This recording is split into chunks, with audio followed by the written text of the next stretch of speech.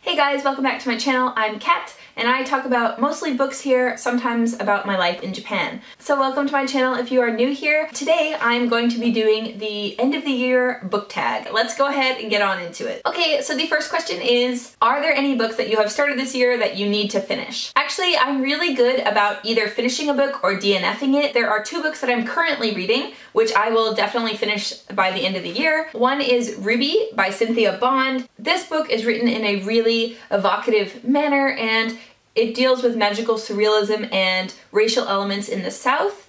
And I feel like the way that Bond writes is quite similar to Marquez, only her take on women is much better. So I have some problems with Marquez and the way he views women. I'm not going to get into it, side tangent, but I really like Ruby. I expect that this will be a 4 or a 4.5 star for me, and I'm currently exactly halfway because I was just talking about the halfway mark with a buddy read of mine. The other book I'm currently going through is The Vorrh by Brian Catling, and I'm reading this with James from James Chatham. I am about maybe 80% of the way through, and this is quite a saga wherein there is no real discernible plot, and you're not even sure if all the characters are necessary, but I really am enjoying the journey of it. I got into this book for the summary on the back and the storyline, which I thought would be just an amazing adventure,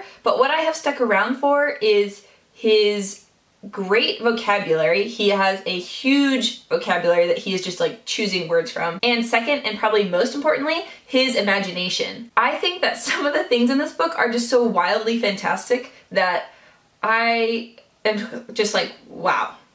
Oh my god. Like, wow. Like, and he'll just throw in elements like not even as main events or like main parts. It's just like a little side part that happens and I'm still thinking about it and I'm like, ooh. Like, it's creepy, but it's also really good. Like, I want to forget about it, but it also is really making me think about different things. I thought this book would be really quick to get through. It's kind of a slog, which is why I haven't finished it yet. I am gonna finish it this month. I started last month, so it's kind of a holdover. But yes, I believe I will finish it this month. We're going. So question number 2 is if I have any autumnal books to transition me into the end of the year.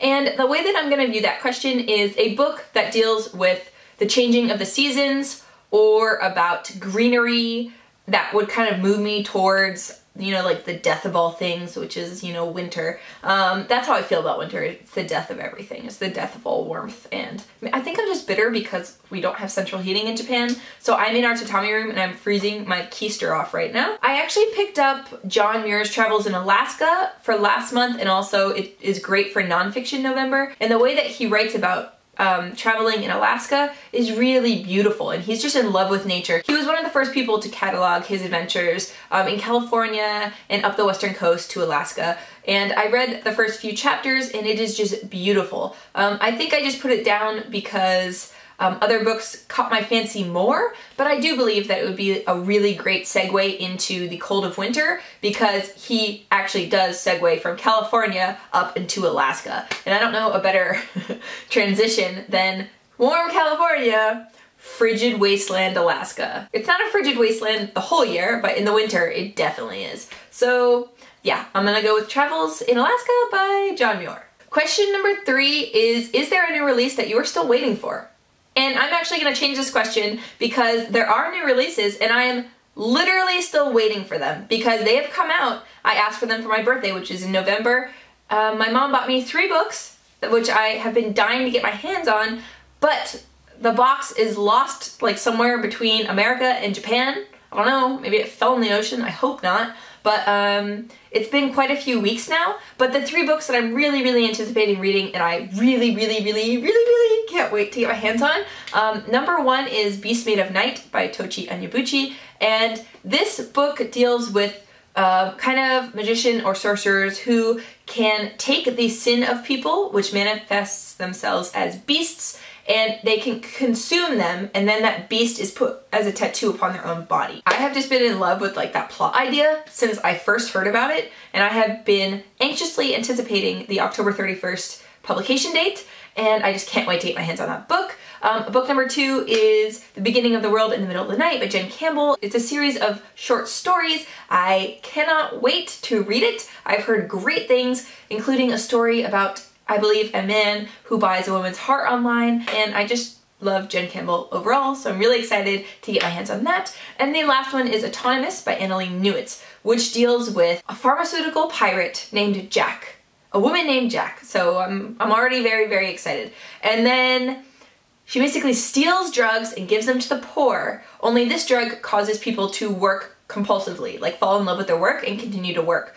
And chasing Jack is a duo, a policeman and a paladin, which is like a robot, who are in love against like all the odds. So there are like so many clickbaity things in that title that just like speak to me, and I cannot wait to read this book. I have been steering myself away from the reviews because I don't want to know. Like, if people didn't like it, I fully intend to read it anyway. So yeah, those are the books that I have been really anticipating and I really want to get my hands on, like, as soon as they come in the mail.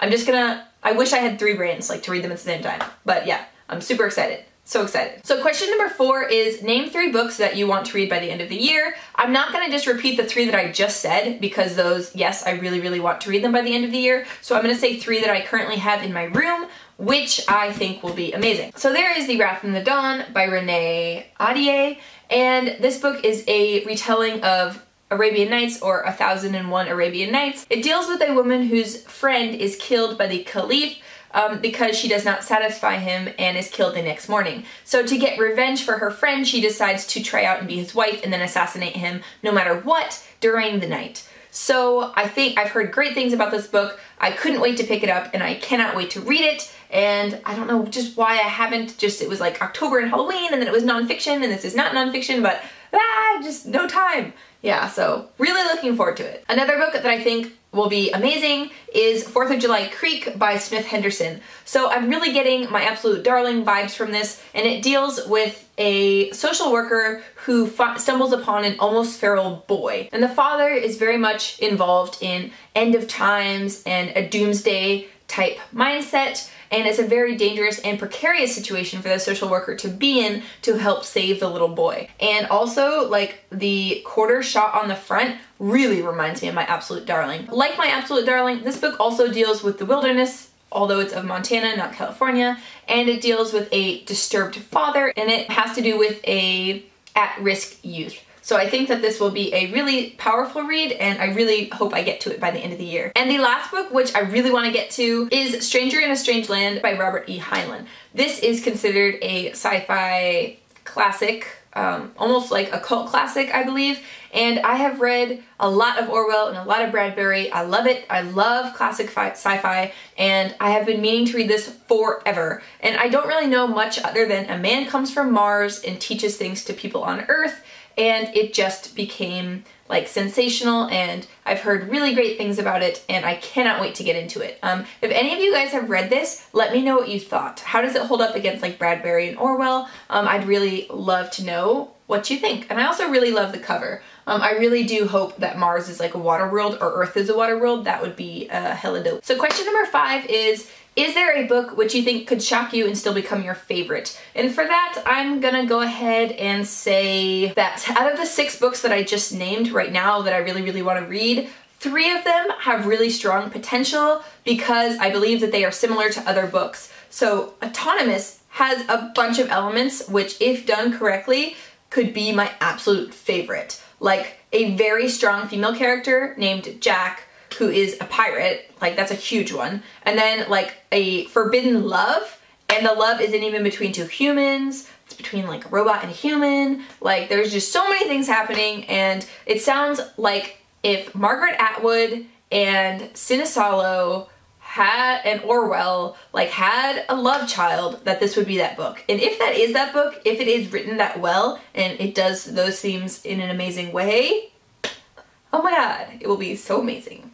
Another one that I have really high hopes for is Stranger in a Strange Land, because I just love classic sci-fi. A lot of people compare it to Bradbury, and Bradbury has written some of my favorite fiction I have ever read in my whole life. If it is anything like Bradbury, I think it could become one of my insta faves. And of course, there is 4th of July Creek sounds like my absolute darling, which I absolutely loved. It is just like mind-blowingly good. It is so amazing. I can't believe it's his first book. I'm not even over it. I read it a while ago and I'm not over it. My absolute darling, if you haven't read it, I will leave the link to my full review down below. You should definitely read it. 10 out of 10 recommend. And if this is anything like that, it could be a new favorite. And the last question is about my reading plans for 2018.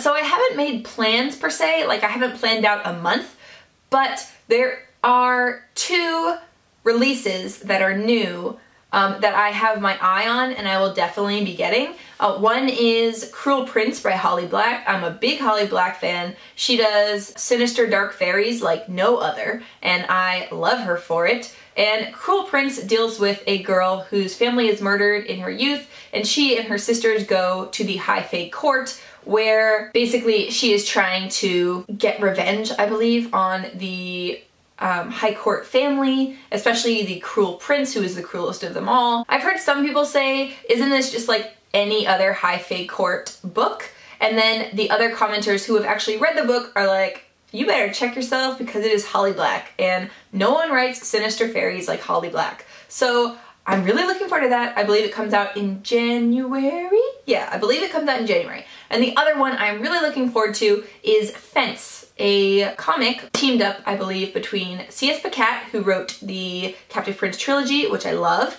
and Johanna the Mad, who is the illustrator. So it is currently out. You can buy it right now. The reason I haven't is because I'm waiting a little bit to hear some reviews, because the only major critique I have of the Captive Prince trilogy is that it is extremely male-centric, and it is something that Pacat has also said that she has taken note of and would try to incorporate more in her further stories. And I understand that kind of the area where she writes the best is about queer male-male relationships, and I'm really into it. Like really, really into it, but that doesn't mean I don't want female characters. I also need female characters. So when I first heard about Fence, I looked up like everything there is, like who's paired with who the boys are, all the illustration, like what they wear, what their hobbies are, what their favorite food is, like, you know, all that kind of stuff. And there are no women characters listed.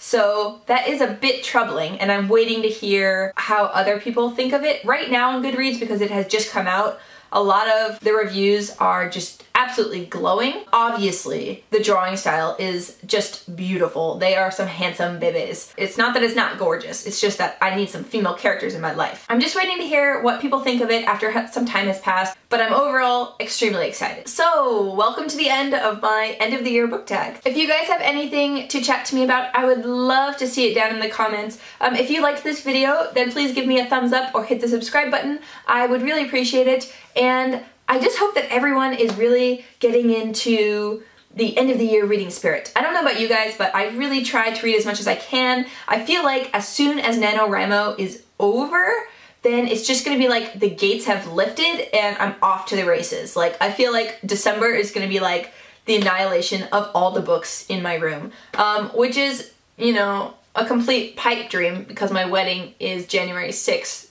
So that's just insane. But yeah, I'm really looking forward to it, insanity or not. So I will go ahead and chat to you guys later in the comments, and yeah, toodles for now, bye!